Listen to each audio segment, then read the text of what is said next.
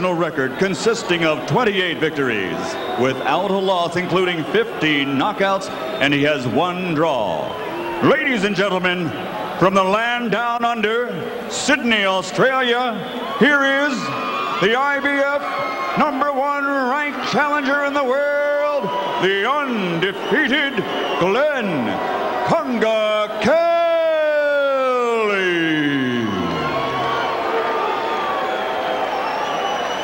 And across the ring, fighting out of the red corner, wearing red with white trim, and weighing 172 pounds.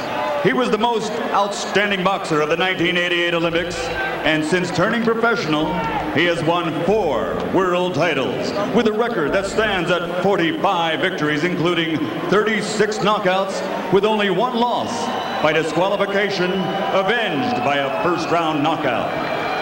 He is universally acclaimed as the very best boxer in the world for the past decade. From Pensacola, Florida, presenting the former middleweight, former super middleweight, and 2-time light heavyweight champion, the reigning, defending, undisputed light heavyweight champion of the world, Roy Jones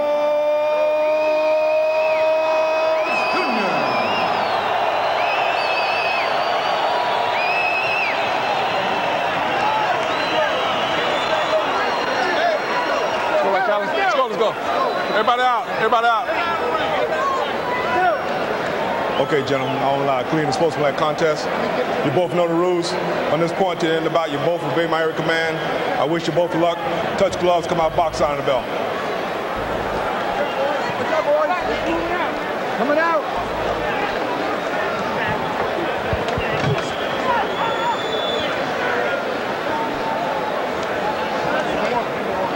Stars in the crowd as Roy Jones's extended friendships within the sports world are on display here.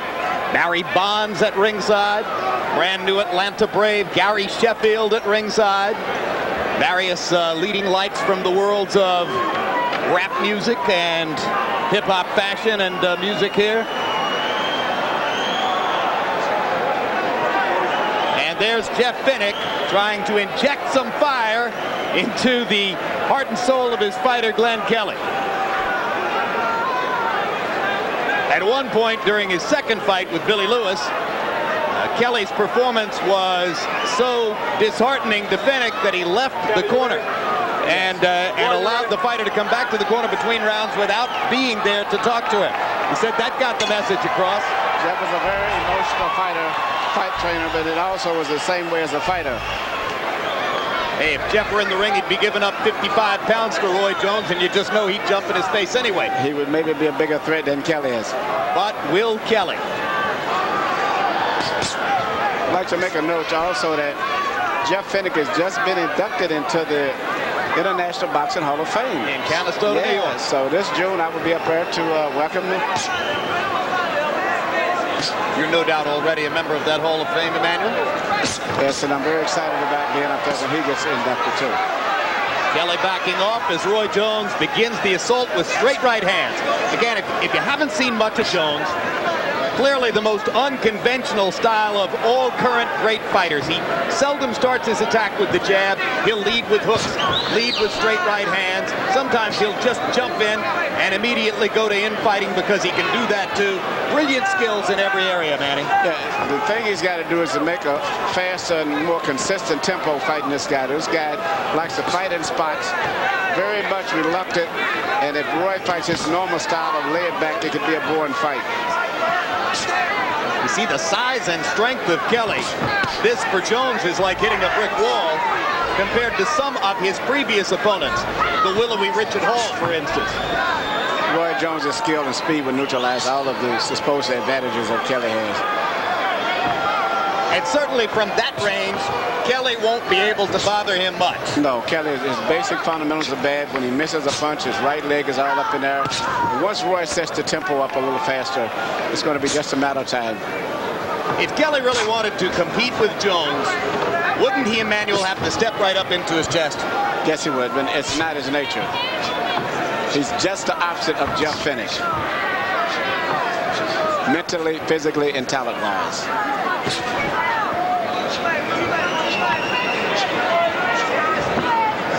So abundantly clear in yesterday's conversation when every time we asked Kelly about his approach to fighting Jones and what he was going to do, Fennec would answer. And eventually you said, I can see that Jeff is fired up to fight Roy. How about you, Glenn? 33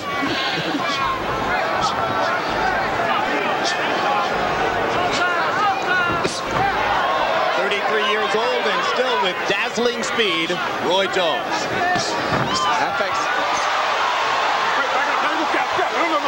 Roy's doing just what he and I discussed earlier. To fight a guy like this, you're going to have to just fight a faster tempo because this guy's not used to not only fighting fast, he's not used to thinking fast. So just start doing a lot of different things, body movements, everything, to make him get off track and make him have to speed up his tempo, so to say.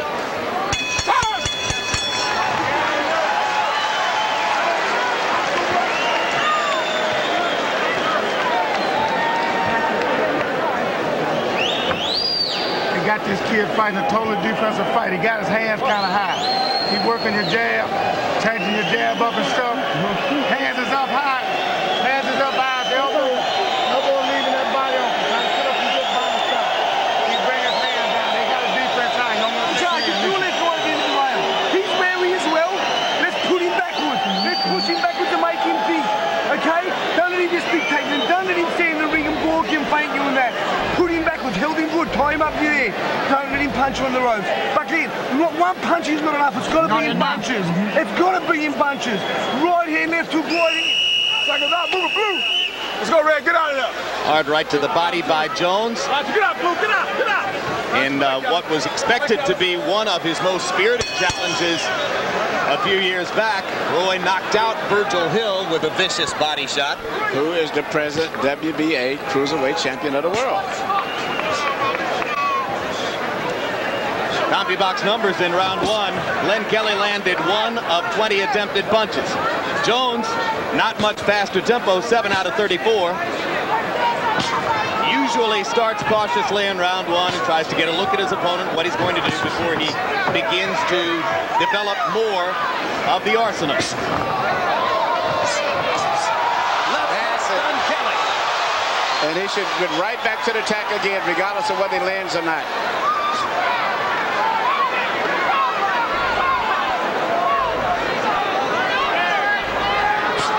Title defense in Los Angeles last summer against Julio Gonzalez, who was also big for a light heavyweight. Jones knocked Gonzalez down 3 times in the 1st, 5th, and 12th rounds.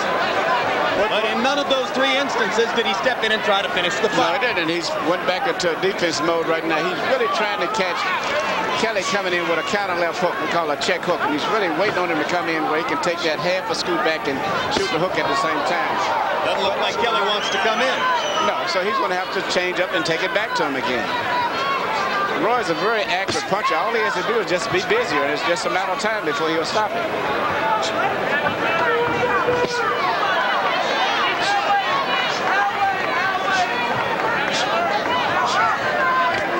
Among the many things at which Roy is so totally adept, he feints as well as any fighter in the sport. And he can decoy you. He'll look right at the middle of your chest and hit you in the head. Right on the He'll look at your head and hit you right in the belly. He's a very exceptionally talented and gifted fighter. Right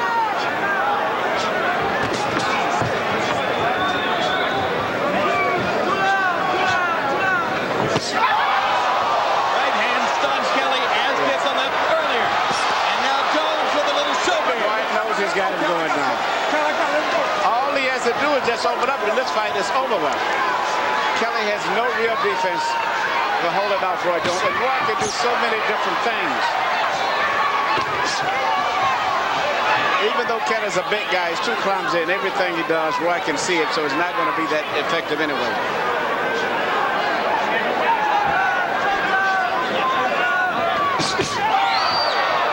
Looping uppercut. And again, the left hook. Kelly has dropped his right hand every time Jones has started with a left hook. It's just about a time. I think Roy's going to put on one of his better performances tonight. He's got the perfect opponent in front of him.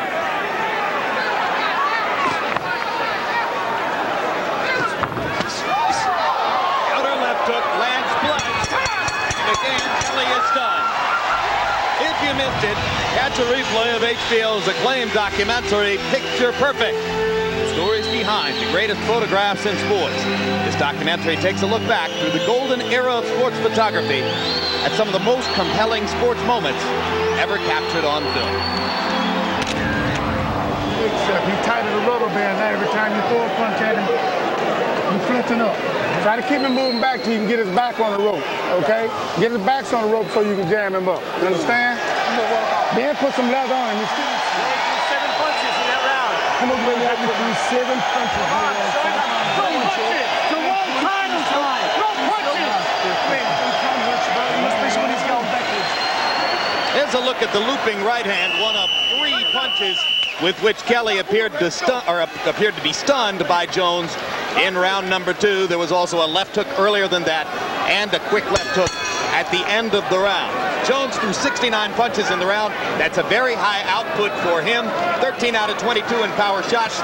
Looks like he's a little more interested in a knockout tonight than has generally been the case. I'm very impressed with Jones tonight. He's fighting a very good fight, I think. He's mixing up his attack, doing a variety of things. And Kelly is the perfect opponent for him tonight.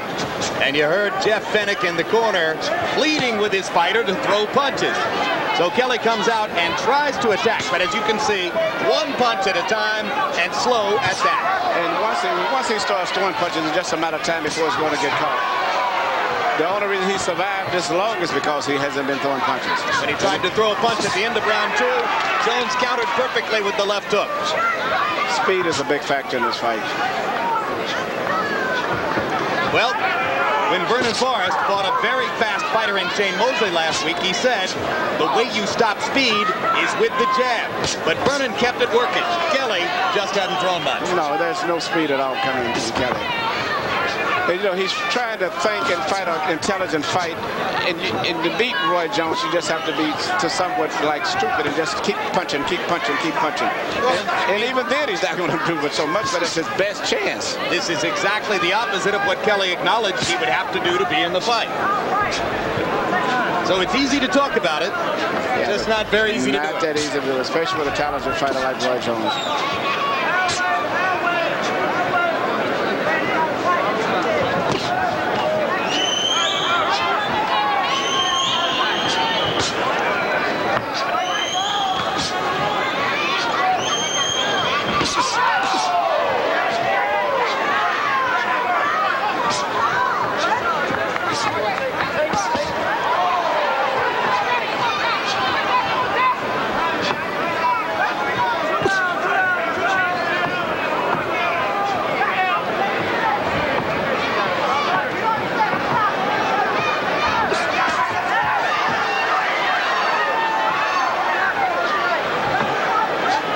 Jones came close to showing us. Jackson. See? Uppercut. He never knew where Jones was going to punch from. Jones is mixing up his attack so much. Overhand right into the rib. Now he created a leaping left uppercut right between the gloves. A leaping left uppercut. You wouldn't teach it either, would you? No, but he was studying the hand position. And he realized that every time he goes at this guy, he's putting his hands on the side. So Roy, being as smart as he is, he charged at him with a left uppercut. First knockdown of the night for Jones.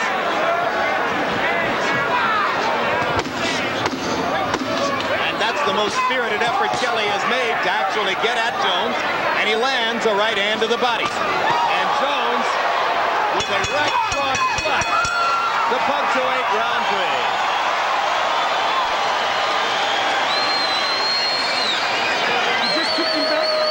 Back to his corner, we punch him and we're going to let him out and he knocks you down. Glen, we can't stop and start. Let's put the pressure on him, Glen. Glen, what's the worst case scenario? Well, then let's do it then. Let's go for it, son. Let's not give him a chance. Let's not just let him hit us when he wants to. Make him fight us. If he's going to hit us, if he's going to knock us down, make him fight for it. Come on, Glen, put some punches in there. Don't say yes to me no more, son. We can't win without punching. I know you are, but you can do better. Glen, I see you to do it all. The right hand was there, but you stopped it. Take the punches from out in that room in there and bring him in here. Bring him here, son. Back and hit him hard this round. We want this round. Come on, Glen. There's the knockdown, and as you say, a leaping left uppercut. Anticipation of where he was going to hold his hands defensively, Roy shot the left uppercut.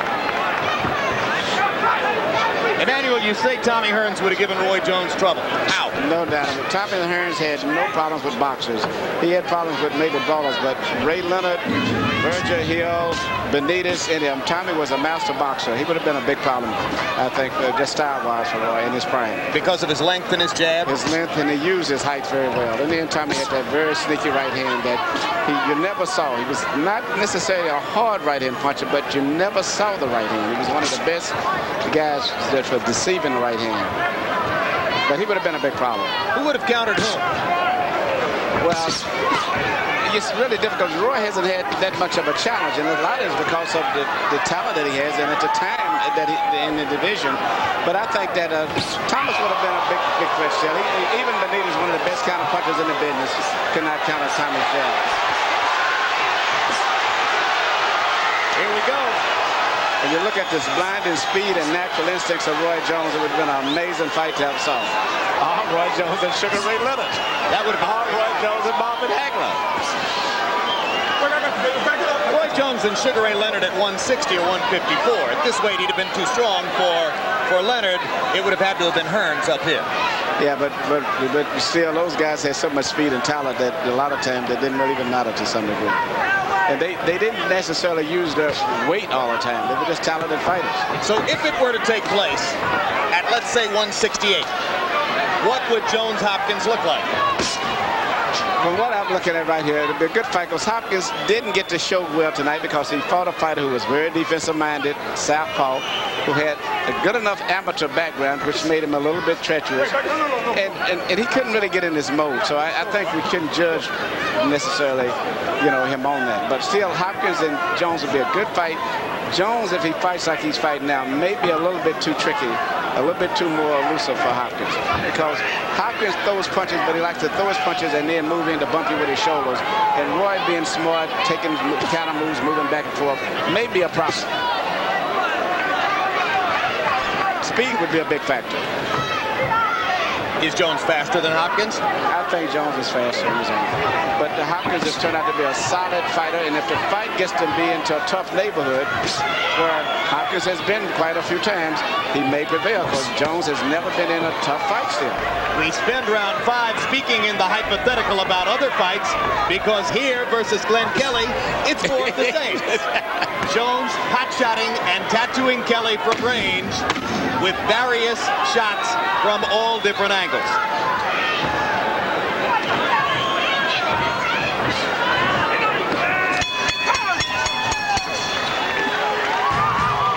If you missed the premiere, catch a replay of Real Sports with Brian Gumbel with the Super Bowl taking place tomorrow. What better time to look at sports books and gambling? We'll go behind the scenes to reveal the factors considered in setting the line for major sports events. Make it a two-man show for yourself. Somebody hits you. You don't take the risk. You don't take the risk, Glen. Of course he's hard to hit. We know what he is. But let me tell you something. Do you want to hit him? Do you want him? Well, let's get closer to hit him. You get him again. He's a team in his pocket, mate. Come over with the right hand. If you miss with the right hand, come back with the left hook. Put them together, son. You're not tired. Come on, Johnny. Let him get in. I'll show you what happens. More action from round 5. Jones with a barrage of right hands after a leaping left hook to begin the action. I don't think Jeff Finnick is going to have a voice by about round 10. No, and pretty soon he may just jump in the ring and start fighting himself. Let me show you how to do it, Glenn. Yeah. But even that last exchange, it wasn't that Kelly was really hurt. He's just so clumsy and uncoordinated.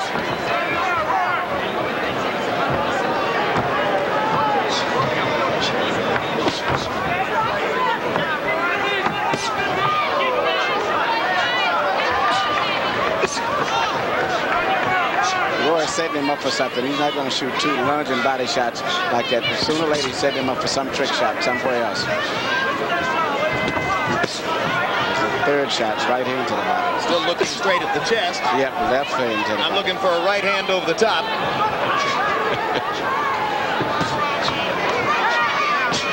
Finnick finally gets Kelly to throw a jab.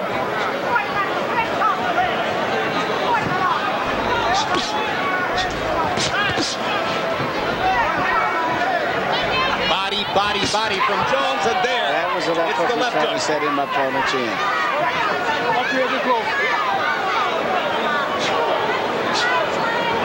To me, seemingly the ideal punch for Roy to land would be a left hook to the outside, purposely let him block that, which he will, and then shoot a straight right hand through the middle, which he hasn't thrown all night, and I think there's a good chance he could possibly knock out Kelly with that combination. But a left hook to the side and a fast right hand right through the middle. First time all night that Jones backed himself into the corner, but Kelly couldn't pin him there. Kelly's just a little too slow.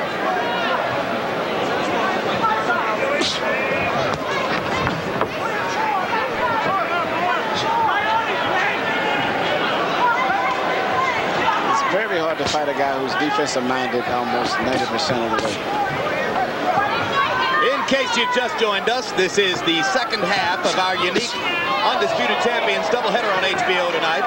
Earlier in Reading, Pennsylvania, Bernard Hopkins scored a 10th round technical knockout of Carl Daniels to retain his undisputed middleweight championship.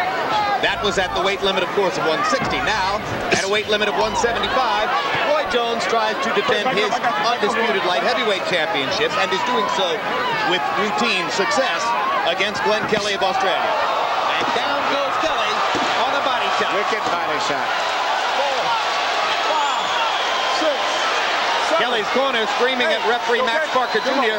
that they thought the punch was low. I thought it was right on the... No, it was not low to my knowledge. A mistake. I thought it was illegal. Right on the bat line. And having hurt Kelly to the body, Jones comes back with 2 left hooks to the head. Kelly's guard is way low because Jones has hurt him badly to the body. And Kelly is not hurt. He's just uncoordinated, frustrated. Breathe. Keep them up. Keep the punches up. Breathe, son. Jeez. Glen. Let me see. Let's go out the blaze of glory. Let's go and give him some back up. Let's give him some back, champ. Put him in that corner. Let's give him some back up. For you, brother. Easy does. Let's give him some back for your own pride, huh? For your own pride. You go look for that shot now. You got somewhere else to go. Shorten your stuff up. Don't be so wide. All right, way to go. Give me some deep breath. Deep breath. Give me two. You know how to train. Hard to be. Trust me, he's tired than us. You're not even tired. You know why you're not tired? We're going to push ourselves. If we can, that's what. But when we walk out, we don't want to think. Here's the replay, Emmanuel. Yes. There's a right hand to the body. Yeah, I don't think that hurt him that much. And then here's the knockdown punch. Perfect shot. It didn't even hit the belt line hardly on the trunks too much. That hurt him, Manny. Good body shot. Oh, he was hurt there. But his physical side... They're wiping moisture out of Jones's corner. His physical size is what has enabled him to be able to absorb those punches.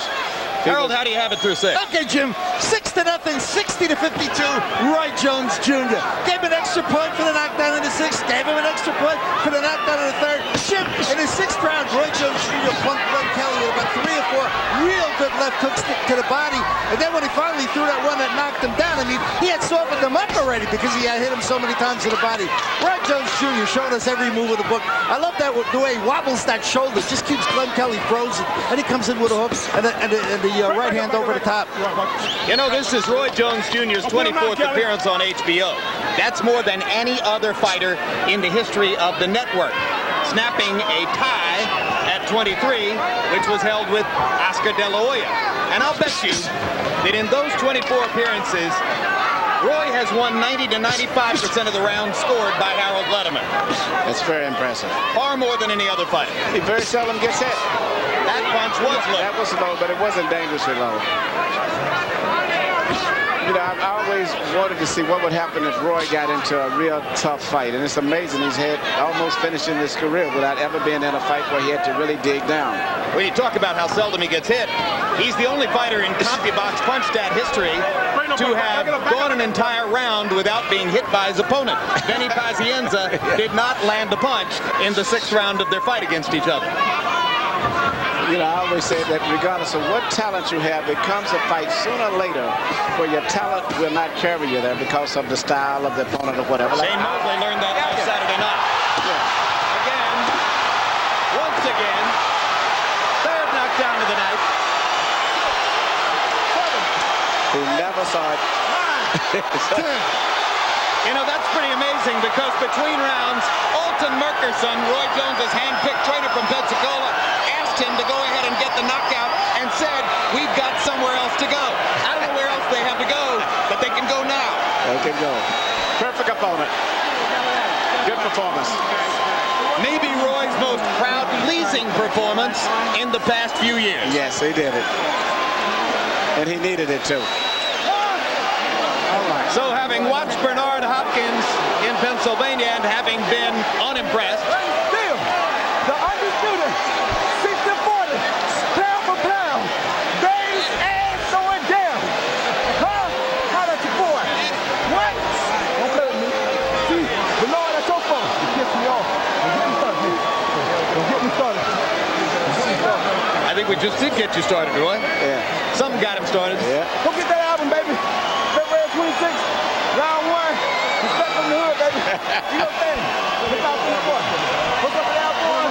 Hey. Larry isn't here to stop him from doing the Let's take a look at a replay of the knockout. Emmanuel, you tell us what happened. Roy was just getting in the mode of having a good time at this stage right here. And as I was saying earlier, this guy was surviving because he wasn't that aggressive. And once he started coming in and committed himself, Roy just took advantage of him, caught him with a nice counter punch. Well, Roy found the trick for knocking him out. He put his hands behind his back. He said, come on. You can't get any better than this. I hope the young fighters out here don't start trying to do that. Harold Letterman passes me a note and tells me that referee Max Parker Jr. was about to warn Roy Jones for grabbing the ropes. He never got a chance to issue the warning. Too late, Max. It's already done.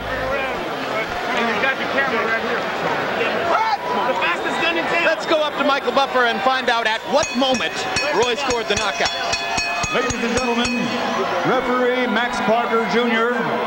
reaches the count of 10 at 1 minute, 55 seconds of round number 7. The winner by knockout victory, and still the undisputed light heavyweight champion of the world, Roy Jones Jr.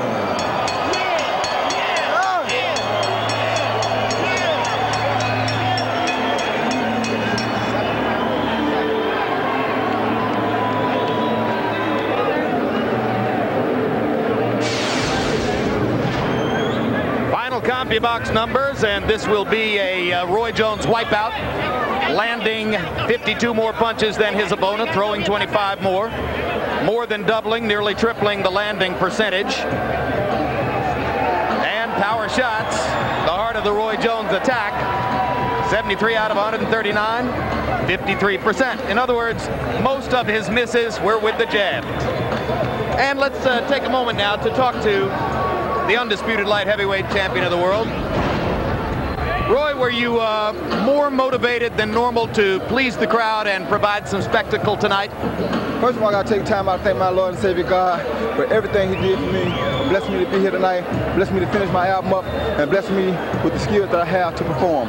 Yes, I feel like I deserve to come out tonight and give the crowd what they're paying for, because some guys seem to be forgetting and thinking that I'm a nice guy or something. I am nice, but I'm awful crucial with these hands. What's up, Pensacola in the house? What's up, Jersey, D.C., all my people all over the world, baby. Patterson, New York, everybody. What's up, people? Pensacola in the house, though. Roy, how much of your motivation tonight, if any, had to do with Shane Mosley's loss last week and Bernard Hopkins' appearance on this network earlier this evening? That had nothing to do with neither one of those. I take my hat off to Shane because Shane fought a tough fight. He did his thing. He tried. He'll come back and he'll do good things. Bernard Hopkins is still the same old Bernard Hopkins. Bernard Hopkins needs Roy Jones to make a fight. Roy Jones don't need Bernard Hopkins. I can entertain with anything. I take what comes my way pound for pound. That man 188 pounds tonight. I'm 182. Bernard don't want to mess with me, man. I'm trying to be nice about this. Then I beat him. What the hell I got to split a 50-50 with him for? He ain't never beat me. He ain't never beat nobody. He got one name on his record. Felix Trinidad. That's it. The other name on his record he lost to. That ain't worth a damn to me. I don't want to hear that. He gonna give me 64. He ain't fighting me. I'm pound for pound the baddest man throwing down. Fights faster than other fighters, talks faster than other fighters too. He deserves, I deserve 60. I really deserve. Hello, Mario. You know what I'm saying? You believed yesterday that Glen Kelly was going to come out and try to jump in your face, get up on you, and rough you up. Instead, he seemed to want to stay back and away from you. Could the knockout have come earlier if he had been more aggressive? Yeah, if he came at me earlier, the knockout would have occurred earlier. But man, admit the truth, Larry, Jim. Admit it. You know, I look 5 times better than a Bernard Hopkins and anybody else that you've seen in the last 12 years. Understand? I've been doing this. I ain't been up and fell off. I've been through the Lennox Lewis era, the Nassim Hamed era, the Sugar Shane Mosley era, the Oscar De La Hoya era, Marco Antonio Barrera. I've been through all the eras, and I've still been here. Give me mine. Roy, when you fight like this, it's tough to argue the point. Let's take a look. Let's take a look at the knockout. And Harold Letterman says to me that the referee was on the verge of warning you for grabbing the ropes. I wasn't grabbing the ropes. I was chicken fighting. My Wayne was behind my back. I was chicken fighting. I was a game rooster then. That's that chicken fighting stuff. You did that to make him come at you, right? I had to make him commit. He didn't want to commit, so I had to give him the chicken thing. I ain't looking for no ropes. That's a chicken Wayne. You know what I'm saying? Watch him. Come here. Don't do that. Huh? Come here now. Huh? Don't do that. Y'all must have forgot. Is that going to go on the highlight reel? You got to. Y'all must have forgot? Y'all must have forgot. Go get that album, baby. February 26th. Y'all must have forgot in stores. Do that for Roy J. All right, so off of your bitter discussion before the fight with Bernard Hopkins, obviously you're making clear that a fight with Hopkins could only take place if you get the lion's share of the money, and he seems to be saying that ain't going to happen. Does that mean the fight ain't going to happen? That's what that means. That means I'm finna go to HBO Monday, tell HBO to give me some money, let me go over here to Germany and make this thing happen with Darius Mickelchester since he wants some. I also like to dedicate this fight to a friend of mine, Ernest Prince Sr. He passed away while I was in training camp, so I couldn't be to the funeral, but, you know, we all had that happen sometime. And happy birthday to J, little girl. Yeah. Roy, you know, I enjoyed working with you as an expert commentator so much that I want you to, you want to narrate the Hopkins highlights with me? Come on. All right, give me the highlight sheet here. Mike, you don't have it? I must have lost it. All right, earlier this evening in Reading, Pennsylvania, Bernard Hopkins entered in his executioner's mask to take on outmatched southpaw opponent Carl Daniels, and this was a matter of Bernard wearing down Daniels largely with body shots throughout the fight. What did you think? Add to the fact that Daniels ain't fought in 13 months. How does he get to be number one contender? He ain't even fought in 13 months. He got knocked out, I think, last time he fought when he fought Julio Cesar Vasquez, and Bernard Hopkins couldn't even knock him out. You got junior middleweights that was knocking down Felix Trinidad inside 4 rounds. It took him 11 rounds to do it. He cannot beat me quick, make him boost his head up. He want a payday, and he ain't finna retire with Roy Jones. Roy Jones smarter than that. What's up, Big'em? I told my dad. The only thing I'll say, he wouldn't think much of your opponent either. Well, he ain't got to. He was undefeated. It's better than his opponent. My opponent ain't had no loss on his record. He just got one. What's up, Tarver? Matter of fact, I might fight Antonio Tarver next, because he deserves a shot quicker because than he's standing 9 feet away over there, right? That's right. I'll fight. Antonio Tarver's an awfully big light heavyweight. I don't give a damn. That was a big one I fought. Now, I don't give a damn. Hey, one more thing. Before the 7th round, your trainer, Alton Merkerson, said, by God, go knock the man out. We got somewhere else to go. Where you got to go? I got some partying to go do with my friends in Miami. I got some new friends I met in South Beach. All fans of Roy Jones Jr., the cats from club level, the people that came out supporting me in my performance the other night. I got to go hang out with them. I'm invited too, right? Partyways joint, you know what I'm saying? That's what we're doing. Thank you, RJ. Don't let them fool you. Roy Jones, ain't nobody else like him.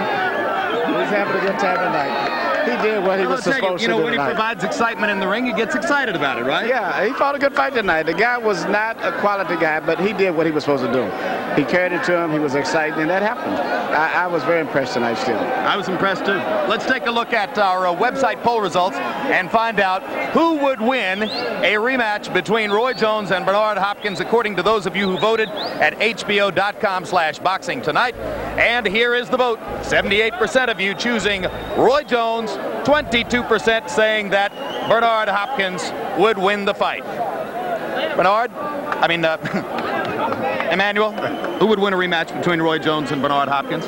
It's pretty tough, but what I can see right tonight, I think the edge would have to go to Roy, because Roy still has so much of talent. He just has to get stimulated, and I think he was stimulated tonight.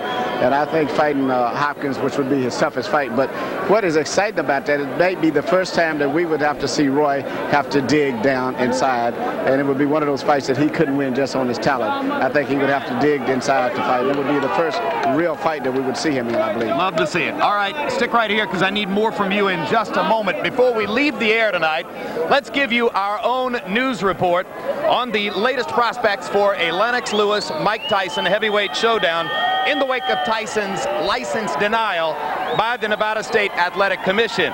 Plans are moving forward on various fights in a collective effort to preserve the possibility of the fight taking place under the existing contract among Lewis, Tyson, HBO, and Showtime.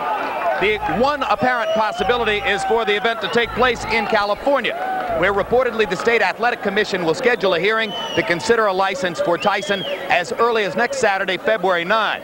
And where officials at Staples Center in Los Angeles indicate that they would be interested in staging the fight, not on the original scheduled date of April 6th, but as soon as April 20 or April 27. Meanwhile, officials in Texas and in Florida are also said to be interested in hosting Lewis Tyson if the California possibility fails to materialize.